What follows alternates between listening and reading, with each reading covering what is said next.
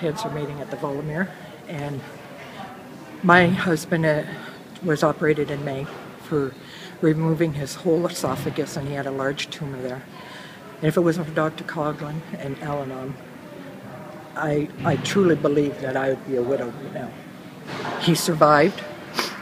He's still, in fact, we're going to see Dr. Coughlin on the 20th. He's got a feeding tube, and that's the only thing left from his surgery. He's on different cans for nutrition and everything. He lost 90 pounds. I can't even imagine traveling to London through all this. The stress, it's been a year, and I'm still stressed.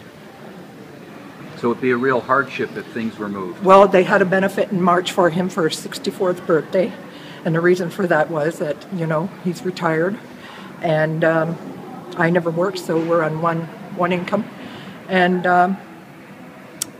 the money was there to help us if we had to travel to London, because when it first came out, I was just so angry.